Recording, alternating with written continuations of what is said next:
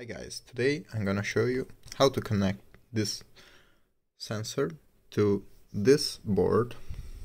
This is a Arduino ENS160+AHT2x board. So let's move on to the wire connection. Okay, this is the wire cable and it's real simple.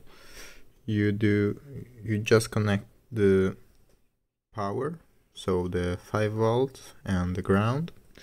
The board has the name of this field, and on this board you have the name of the field here. So in this project I'm gonna show you how to send the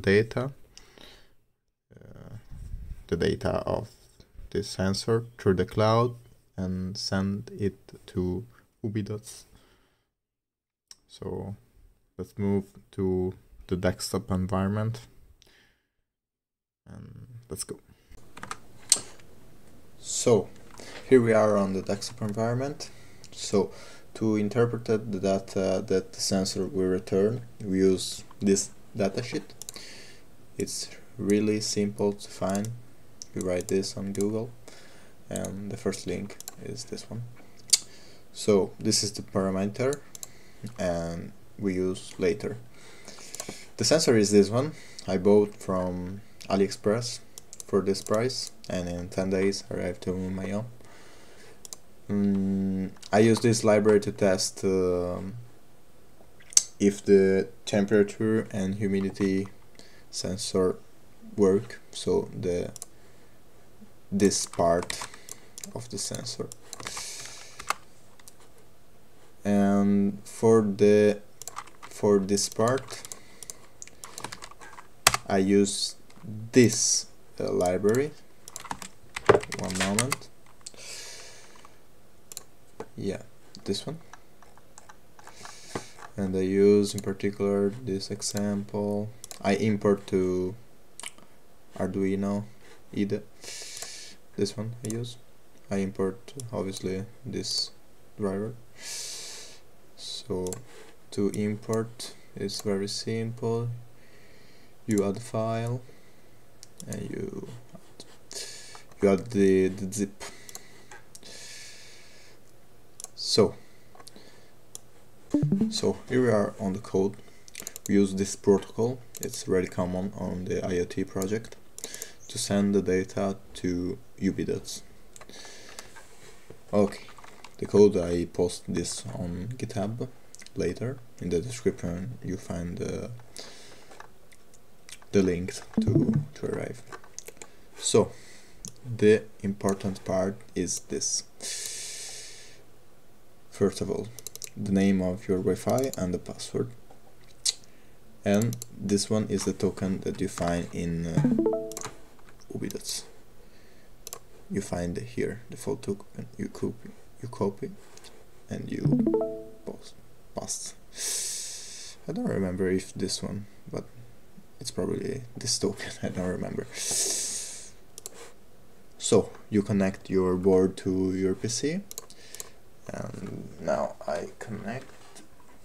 One moment. Okay.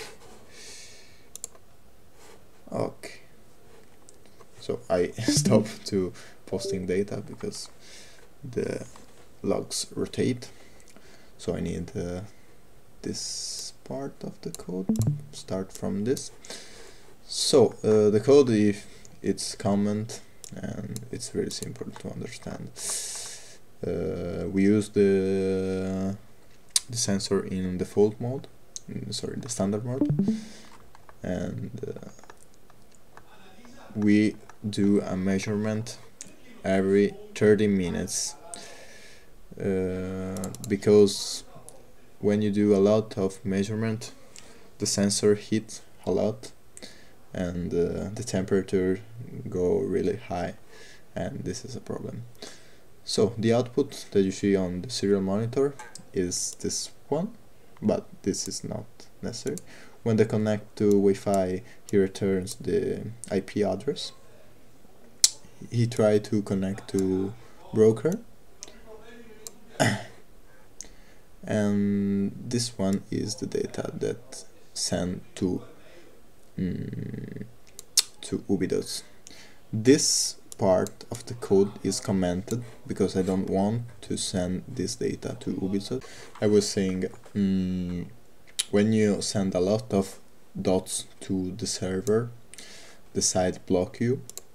You have 4,000 dots per day, and if you send this data that is not necessary, you arrive to your limits, and this is a problem. So this part, it's returned here on the serial monitor, but it's not sent to ubidots. When you send the data, you return this, so this one. And now I'm going to show you how it's on the site. Okay, now the sensor is turned off, but this is the output. So like this and like that. And if you want, it's possible to show like a panel with yeah, this dashboard, and if you want, it's possible to do this kind of graph. That's really helpful. And this is it. This is the code. It's very simple. I never find online this type of code, so I wrote. And like, subscribe, and leave a comment. Thanks.